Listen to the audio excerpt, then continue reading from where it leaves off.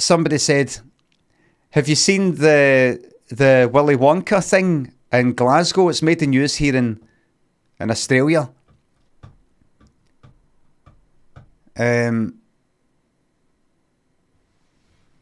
I felt like going like that. No.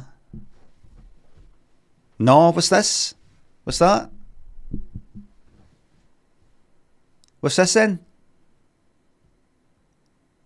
You know what to do? Make somebody's day, everybody. See if somebody says to you online, or in a message, or in real life, have you seen that Willy Wonka thing? The crap Willy Wonka thing? Go like, no, what's this? Let them, give them the joy of explaining it all. They're telling you all about it and go like, you're joking! Is it really that bad? It's just like a warehouse and it's like nothing like what they... There's pictures, let me see. Oh my god, that looks terrible. I'm not surprised they're pissed off. Sorry, excuse the language.